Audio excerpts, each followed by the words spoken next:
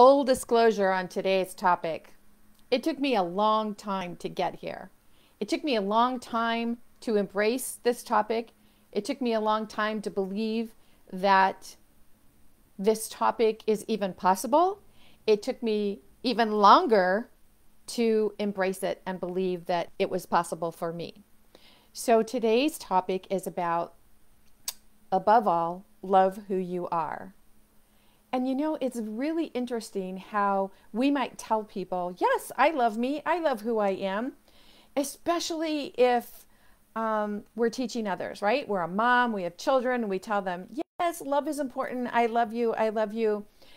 But to really step back and look at this topic and really ask yourself, do I love me? Above all, above everything.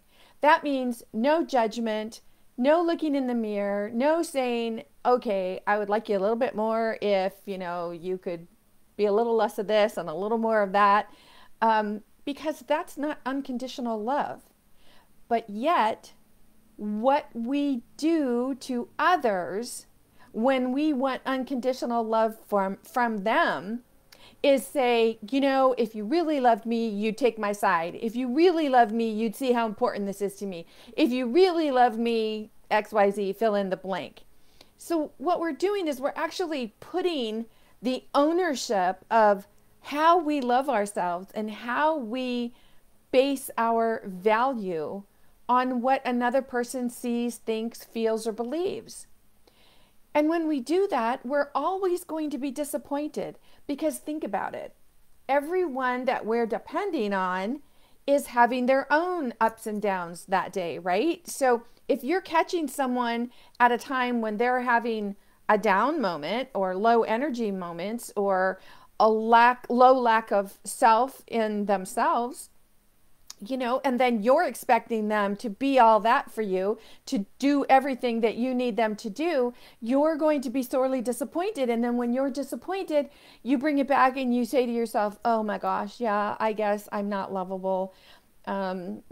I don't even see the need to go on. This is so frustrating. Life is so hard. And then as soon as you start having that conversation with you, you start going down that negative rabbit hole of low levels of self, low self-esteem, low self-image, low self-confidence, low self-worth, and low self-love. I mean, hello.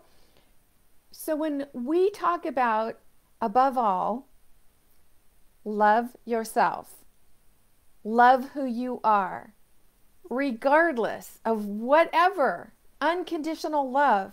This is you loving you. What do you love about yourself? Are you able to look in the mirror and say, oh my gosh, I love you so much? Even when I do that, I get like this feeling in my solar plexus chakra that I'm like, yeah, it feels really good. Because if we cannot give something away that we don't possess. So if we have no love of self or very low levels of love of self, how are we supposed to give it away? How are we supposed to be there for others when we can't be there for ourselves? Now, I talked about self-pity because self-pity is the opposite of self-esteem. And self-esteem is one of the levels of self that I'm always talking about. So when we're in that self-pity mode, that comes from a victim mindset.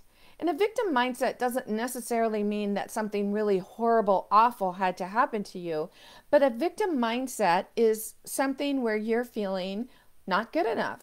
You're feeling like something that happened in your past is defining who you are today, and you're never going to climb out of it. And whatever you're doing to try to make your life different, you just can't do it, especially because the people that you know, love, and trust, the people that you're hanging around with the most, are always reminding you of who you used to be or what you used to, the choices you used to make.